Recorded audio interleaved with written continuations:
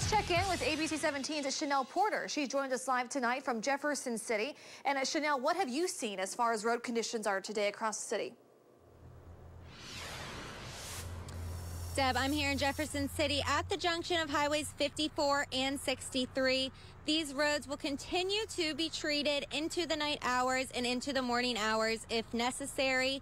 These first two videos that I'm going to show you are from this location at about 11:30 this morning. After that, I visited the same location around 3:30 this afternoon, and the roads looked much more clear. I also drove some of the back streets today that were cleared off.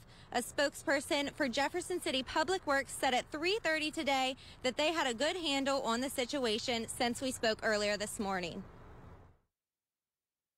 We're classifying all our roads now as mostly clear.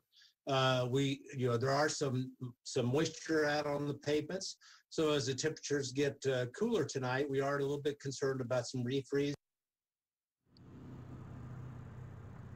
Smith says they will continue to monitor the roads into the night hours as temperatures drop and into the morning if necessary. Cole County Public Works told me they have most in the roads cleared off. Live in Jefferson City, Chanel Porter, ABC 17 News. Okay, thanks.